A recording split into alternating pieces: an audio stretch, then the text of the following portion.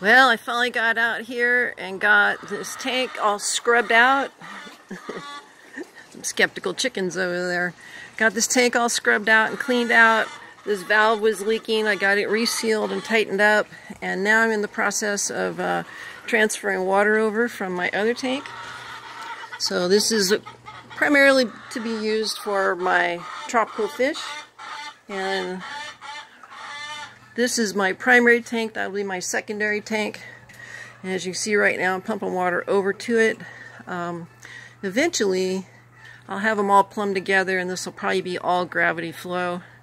But I did pick up this really nice pump here, this Big Daddy, which is really intended to run a house.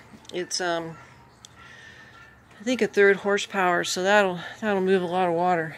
And I think that once I get all this stuff connected together, I can use the big pump to move water into the garden and use it for watering the garden into the greenhouse over there, which is kind of cool.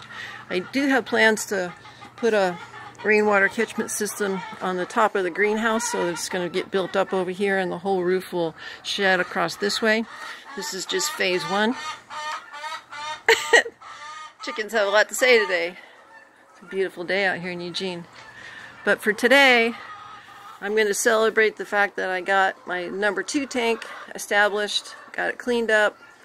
Probably won't stay here long term. The shop has a metal roof on it now, so I'm probably going to move this over to the shop roof as a catchment area. I don't know. It's all still being worked out. It's a project in progress. Who knows how it'll turn out.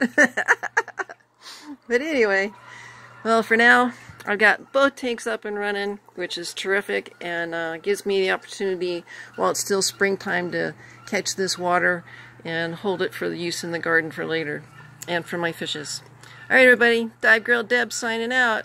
Love you guys. Bye.